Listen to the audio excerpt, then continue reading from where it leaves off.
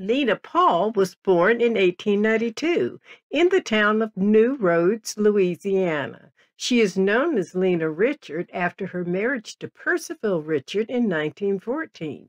At the age of 9, Lena joined her mother and aunt in New Orleans, where they were domestic workers in the Viren household. Lena joined them in their tasks after school. From an early age, helping in the kitchen, Lena displayed an aptitude for food preparation, and the Varens noticed.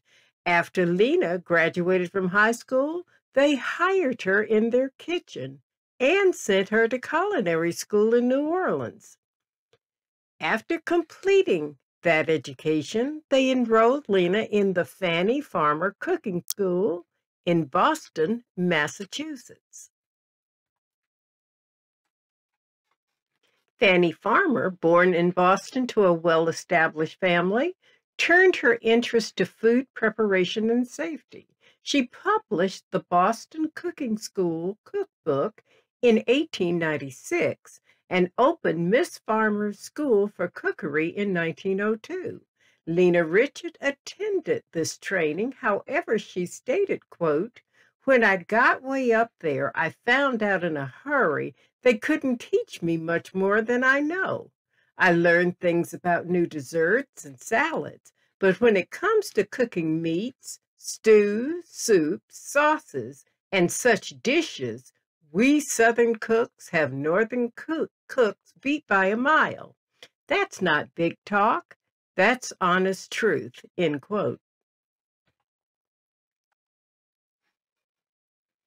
After graduating from farmer school in 1918, Lena returned to New Orleans and worked at several restaurants.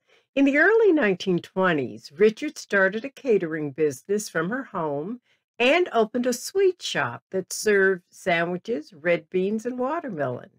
Throughout the 1930s, Richard continued catering. She opened a lunch house for laundry workers, and by 1937, with her daughter Marie, who had earned a home economics degree from Xavier University, opened a cooking school. Richard especially wanted to teach Black men and women culinary skills in order to give them a chance to make a career for themselves in a city that historically disenfranchised African Americans. She wrote that she had opened her cooking school so that her students, quote, would become capable of preparing and serving food for any occasion, and also that they might be in a position to demand higher wages, end quote. The demand for local cooking demonstrations and housewives wanting recipes, Richard self-published Lena Richard's Cookbook in 1939, the first Black author to feature New Orleans Creole cuisine. Richard noted that her recipes were made up from two traditions and credited African American cooks who had influenced her and New Orleans cuisine in general. A year later, Houghton Mifflin reissued the book with a new title, New Orleans Cookbook. The book was a bestseller. Richard promoted the book in New York City, selling over 700 copies, and was featured in the New York Times and the Times Herald Tribune. Richard was lured back to New York to serve as head chef at Bird and Bottle Inn in 1940. Despite rave reviews, Richard stayed 18 months and returned to New Orleans, but she was recruited again in 1943 to head the kitchen at Travis House, where she cooked for dignitaries and military leaders until 1945. This is understandable when the reviews of her fans are read. Quote, "Your oysters have character," and "To be scalloped by Lena, the oyster's prayer," and "Lena is the queen of oysterina." Finally, "Your gifted fingers have given the oyster a soul."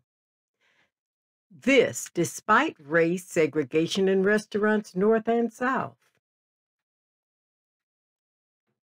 Between these two engagements, in 1941, Richard opened Lena's Eatery. This restaurant was an immediate success. After returning from her away jobs, Richard settled permanently in New Orleans. Note on the one-year anniversary a patriotic reminder to buy war bonds. In 1946, the innovative Richard expanded her empire to include a line of frozen foods, fully cooked packaged dinners that were flown across the United States. In 1949, she opened the Gumbo House. That year, 3,000 Black women came to the Booker T. Washington High School auditorium to attend the Lena Richards Cooking and Baking School, a first of its kind. Also in 1949, she became a television star. Richard hosted a 30-minute cooking show called Lena Richards' New Orleans Cookbook Show that aired twice weekly at WDSU, New Orleans' first television station. Richard and her assistant/daughter, Marie, guided their audience through recipes from Richard's cookbook. The show started at 5 p.m. Tuesday and Thursday and was sponsored by Wholesome Bread. They were the first Blacks in America to host a cooking show in an age when most Americans did not own a television. At the height of her career, in 1950, Lena Richards suddenly died of a heart attack after leaving her restaurant. The family kept the restaurant open until 1958. Her recipes are still being prepared by leading chefs across the country.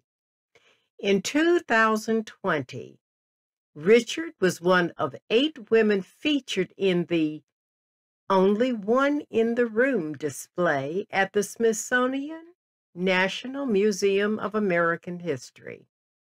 This is who we are.